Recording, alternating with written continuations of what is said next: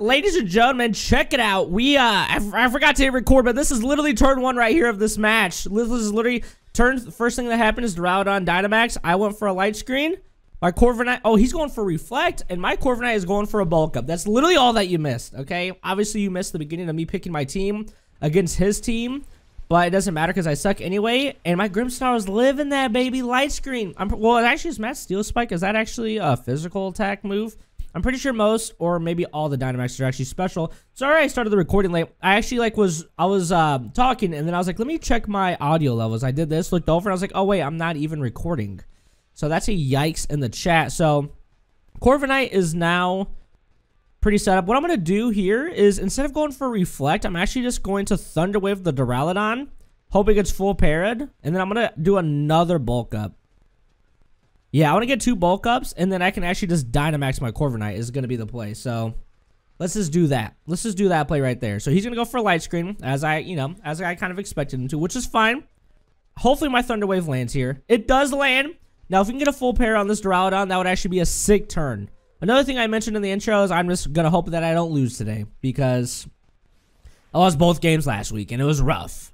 But that's okay. Corviknight's going to go for another bulk up. And he does not get full paired, so Grimmsnarl is now out of here. That is okay, though, because my Corviknight is double bulked up, double thick boy-looking boy.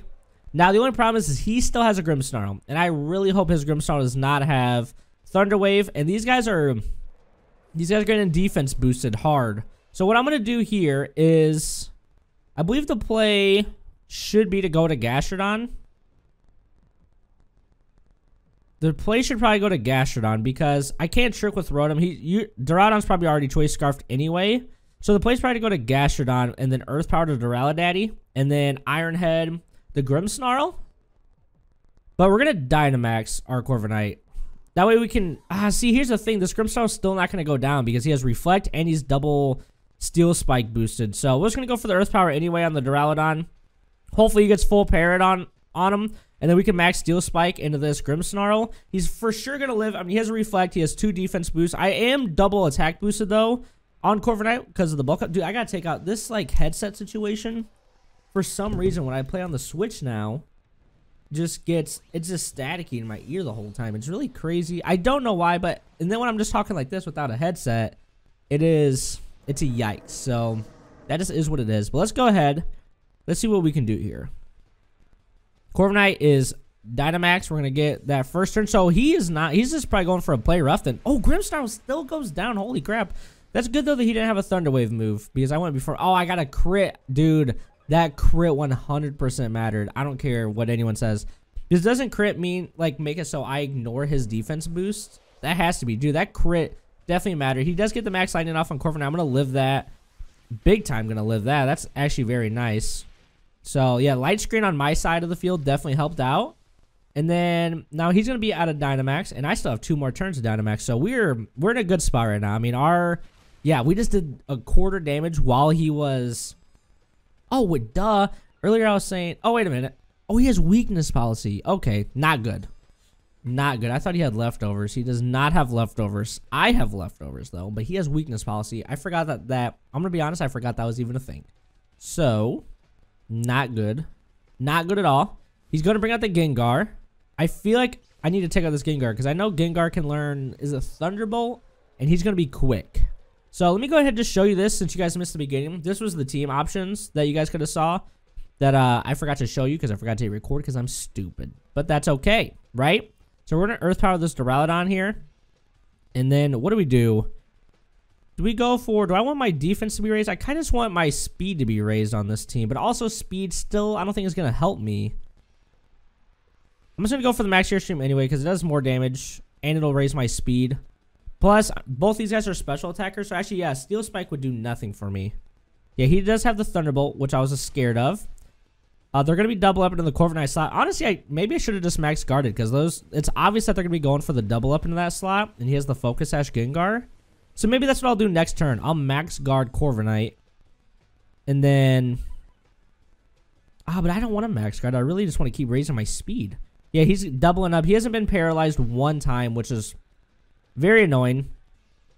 Earth Power. Let's see if this knocks him out or not. Let's see what this does. It does knock him out. Okay, so he's down to Gengar on 1 HP and his final Mon now. So let's see what his final Mon is to see what I'm going to do.